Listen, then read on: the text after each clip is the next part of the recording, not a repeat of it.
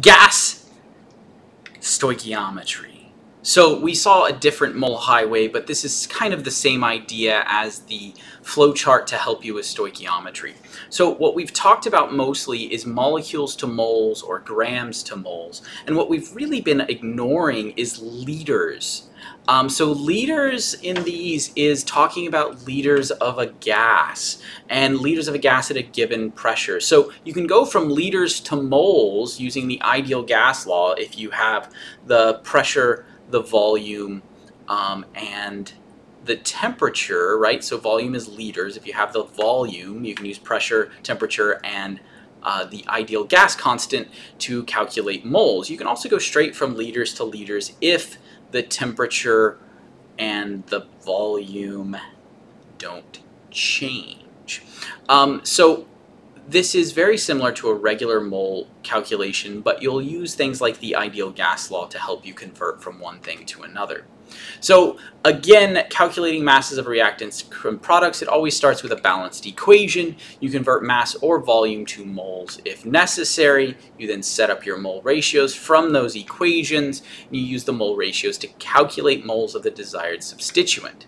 Convert moles to mass or volume if you need to. It depends on what the question asks you for.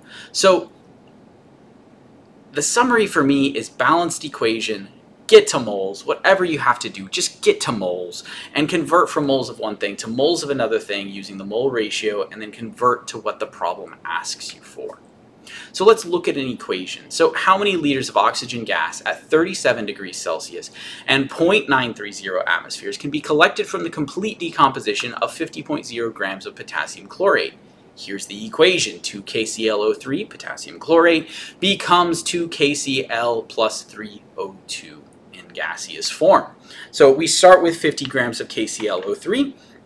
We're going to divide by the molar mass, right? So the molar mass of KClO3 from the periodic table is 122.55 per mole of KClO3.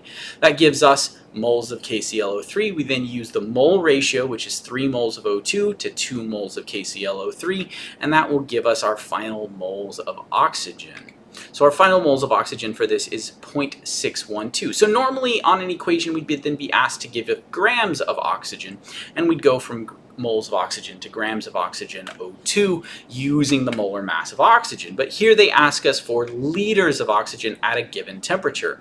So we put volume, we rearrange the ideal gas equation to solve for volume equals nRT over P, and we put in the number of moles, 0.612 that we calculated, the R value, which is 0.0821 or 0.08206 liter atmospheres per mole Kelvin, times the temperature in Kelvin, because we have to convert Celsius to Kelvin or this won't work.